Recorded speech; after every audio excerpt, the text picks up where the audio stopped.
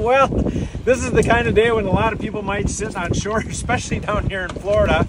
Not exactly pretty out, a little bit of wind, a lot of rain today, 61 degrees only, but the fish are just on a tear.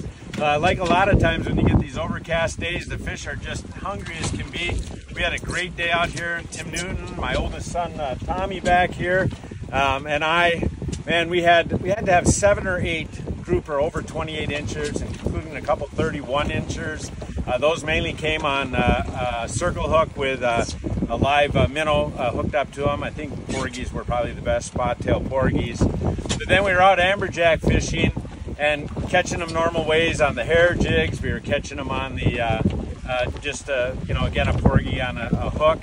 But today was the first day I started actually catching them on hit sticks. So the fish are actually come way up, and just using it like a jerk bait, number 13 hit sticks, replaced out the hooks to make them saltwater hooks, and that's been really good too. Yeah.